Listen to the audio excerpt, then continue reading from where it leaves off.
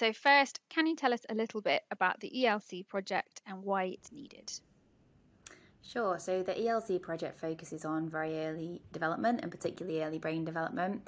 And we know that early brain development is really important for later life outcomes. So the brain doubles in size in the first year of life.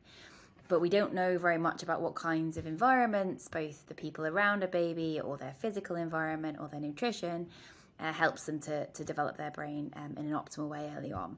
And to do that, we need really large-scale studies where we measure both brain development, but also the kind of environment a child's growing up in. And then we can look to see if there are links between brain health and things that might be going on for them.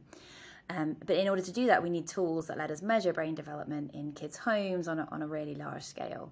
And this part of the ELC project is about developing those tools in collaboration with Ipsos so that we can go into families' homes and see how baby's brain is developing and what they're interested in, what they like to do, and link that into some of the experiences they're having in the everyday world.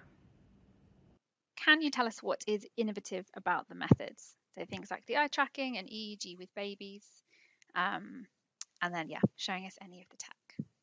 Yeah, so we use devices that we can basically take into people's homes. So usually when we think about eye tracking, so eye tracking measures kind of where babies are paying attention when we show them something on a screen, for example. And so we can track kind of where on a screen they're looking. And usually we measure those things in the lab.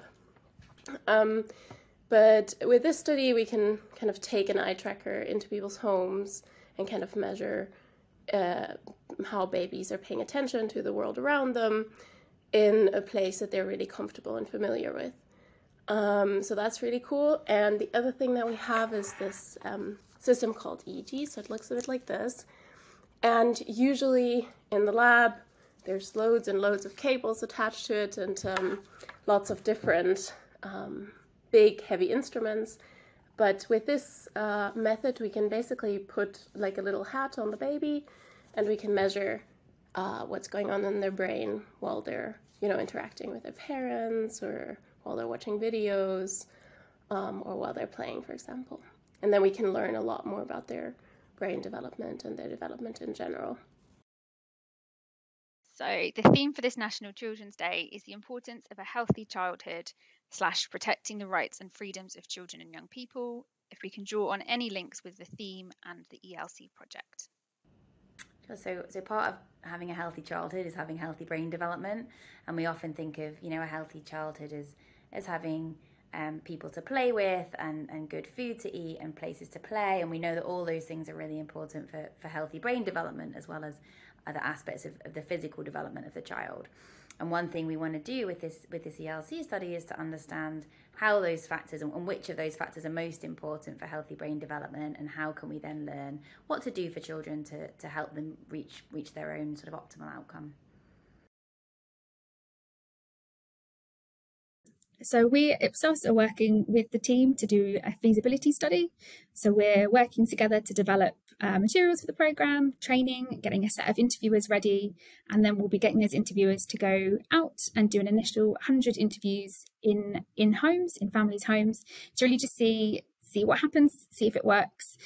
And then we'll be gathering the learnings from doing that set of initial 100 interviews and learning about what happens when we go out into those homes and we use those measures rather than doing it in the lab, taking those into families' homes and sharing those learnings back so that it can later be rolled out across the much larger full ELC study itself.